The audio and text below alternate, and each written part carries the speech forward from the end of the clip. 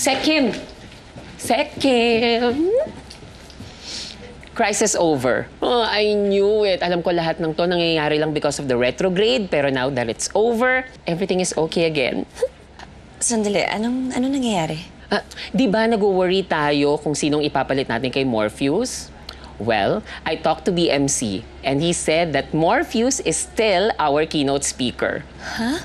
He said it's a go. So I don't know whatever happened. I don't know how or why, pero that's your latest from your friendly neighborhood, Marites. Sandali.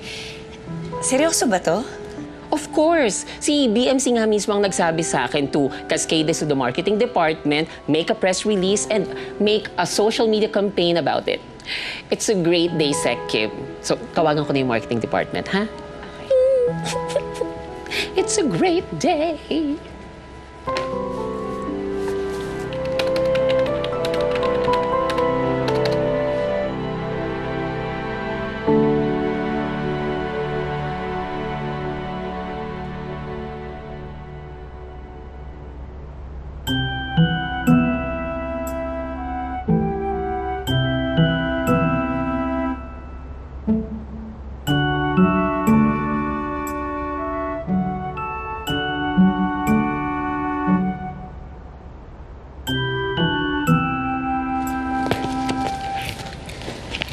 Boss, magda-draft ng additional budget ang marketing team based daw po sa gusto niyong pag-highlight ng identity ni Morpheus.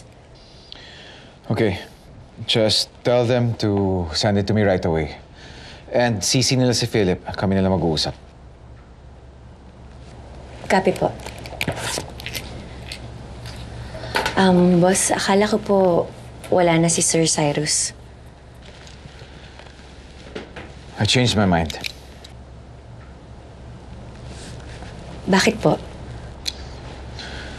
I don't need to explain myself, do I? I'm your boss.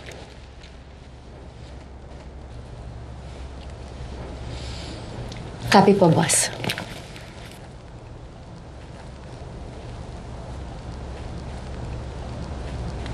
Boss? Kung gusto niyo pong boss lang po talaga ang tingin ko sa inyo, huwag po sana kayong mag-overstep.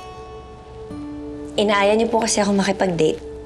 Sinusundo, hinahatid. Tapos, binibigyan niyo po ako ng regalo.